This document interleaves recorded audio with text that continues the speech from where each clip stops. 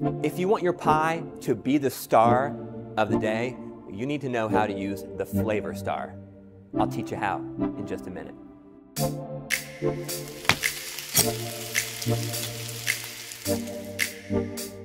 Seasoning food is not just for the savory side.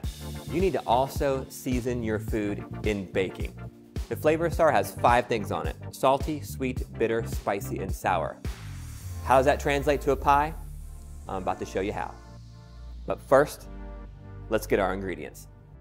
There's some butter, chocolate, more chocolate, salt, pecans, Karo syrup, maple syrup, a little bit of cayenne.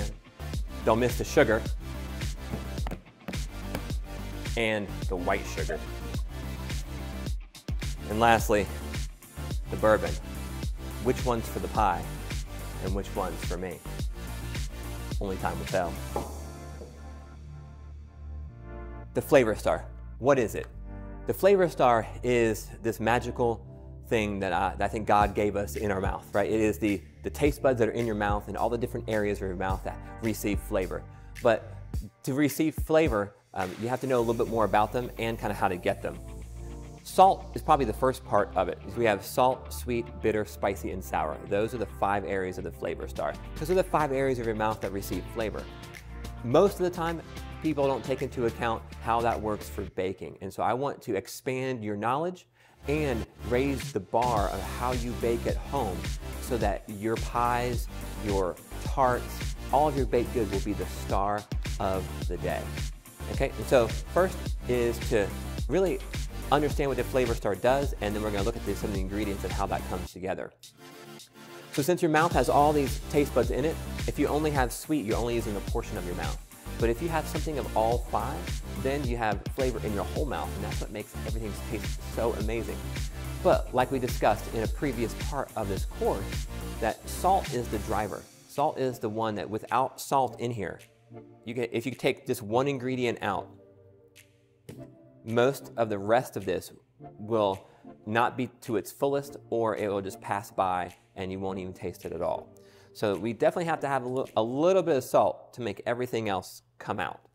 Sugar is one that is close to salt because sugar, even with the absence of salt, sugar can still be pretty sweet and you can taste it, but it's accented actually when you have a little salt around. So let's just walk through this particular recipe and let's look at these ingredients. We have our granulated sugar here, we have our brown sugar here. And so why 2 different sugars? Well, because they serve 2 different purposes.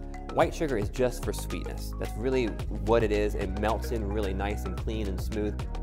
Brown sugar is sticky. It still has molasses in it.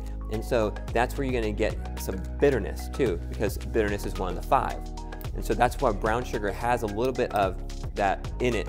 Corn syrup.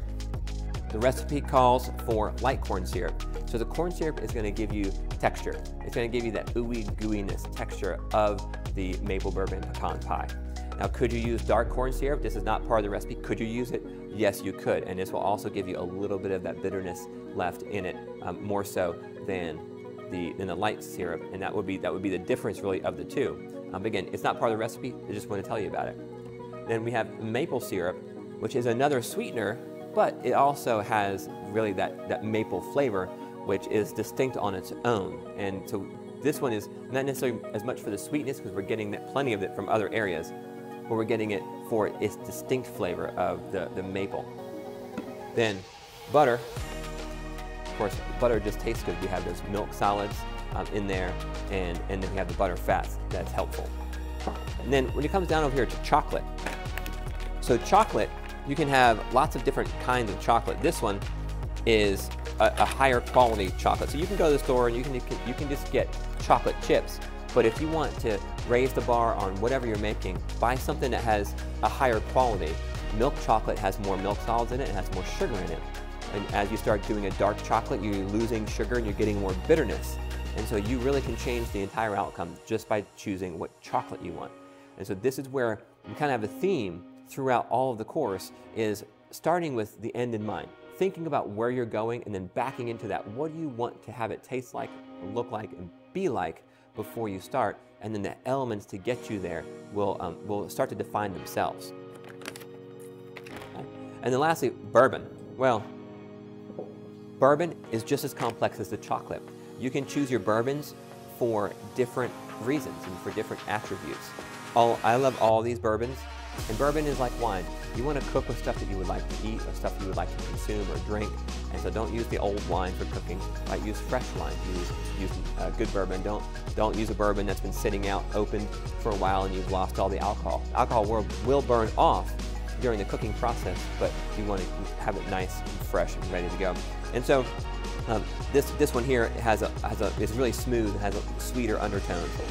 This one has a little bit of tobacco and a little bit of berry to it. This one has a little bit more smoky elements than the rest. And so you can choose, again, bourbons by what you're looking to accomplish. The pecans, toast them or not toast them?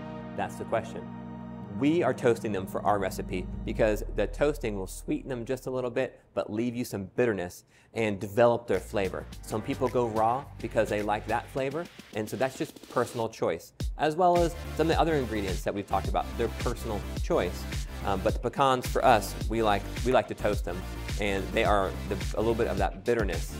And then lastly is a little flour. Because of the flour and really the corn syrup, those two bonding together will create that gooiness that we so love in a pecan pie. But flour itself is a little bitter as well. And since we have a lot of sweet, a lot of bitter to help balance it, helps the pie become more and more amazing. I would definitely suggest using some sort of heat, some sort of pepper. It doesn't have to be cayenne, it could be white pepper. I would definitely stay away from black pepper, but some people would put a little bit of hot sauce as well in their pie, and you'd be like, wow, why does this pie taste so good? And you'd be like, it's the hot sauce. And people will be like, there's no hot sauce in here, because you don't put enough to taste it. You just put enough for it to do its job, just creating that balance. So by the time we do this, we have salt, so we have salty, we definitely have plenty of sweet. Okay, bitter, we're gonna have bitter from the brown sugar and from the chocolate, salty, sweet, bitter, spicy from our cayenne. And sour is the final ingredient. There is no sour in this one, and that's okay. But the more of the flavor star we have, the better the outcome. And that knowledge, I hope you will take it home and use it for your pie in this course, and use it in the rest of your baking and the rest of your cooking.